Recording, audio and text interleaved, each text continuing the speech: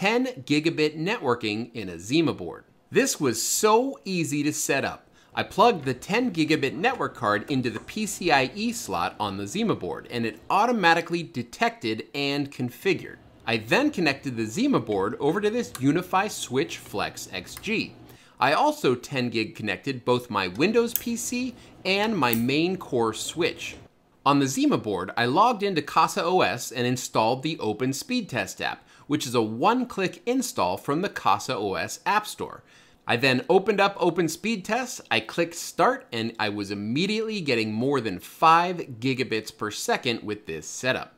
If you want to see more fun tech projects just like this one, make sure you hit that follow button. The 10 gig network card did get pretty toasty, measuring up to 112 degrees Fahrenheit. All in all, it took me less than 15 minutes to set this up. It's an incredibly easy project for anyone looking to get